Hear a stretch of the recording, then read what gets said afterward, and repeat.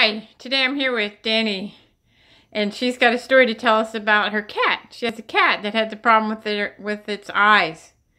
And what did you do to help your kitty's eyes? Yeah, well, I noticed it was beginning to get raw. Not the eye itself, but surrounding the eye, particularly above and below, like what we call it the eyelid.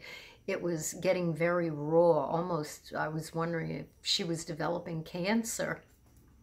And so, so you didn't want to take the cat to the vet because that's always a huge bill. So before you took it to the vet, you decided to try putting honey on it. And how did that work out? Yeah, I use the buckwheat honey, which is always my go-to honey for any kind of injuries, open wounds.